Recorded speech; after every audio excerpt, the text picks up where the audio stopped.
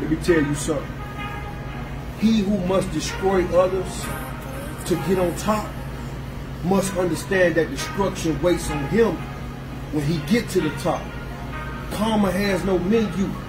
You get served what you deserve. When you do people wrong, wrong gonna find you. And it might come at a time when you forgot about it. And it might come at a time where you can't afford it. When you do wrong, wrong come back to you. When you do right, right come back to you.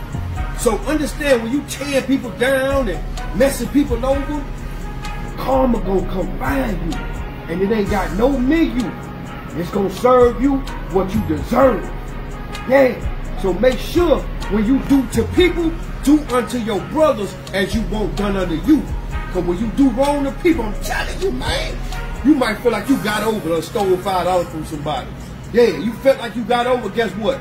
Somebody gonna steal $500 out your account and you ain't gonna get the money back. And you can't afford that amount, because guess what? They finna cut your lights off. And you behind. COVID done got you behind. Now you lost your mind. And guess what? The bank ain't giving you your money back. Karma ain't got no menu. You get served what you deserve. Maybe you out there cheating on this woman who cooked your food, clean behind you, wash your stank ass drawers. And one day, she wake up and find somebody that's better than you and leave your dog ass. Karma ain't got no menu. You get served what you deserve. Maybe you messing with this man, got a good paying job, good credit, he watch kids, and he take your shit.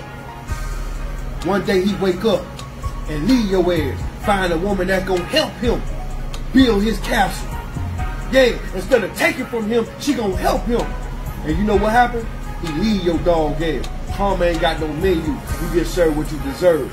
He who destroys others to become successful, like going out there on the internet trying to put something bad on somebody, or going out there trying to, like, what you supposed to do when you see somebody lacking something, put them up on game. Because remember, it was a once upon a time in your life when you ain't know what you know and somebody had to put you up on game.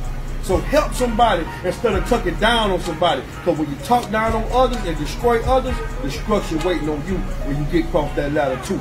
We the business.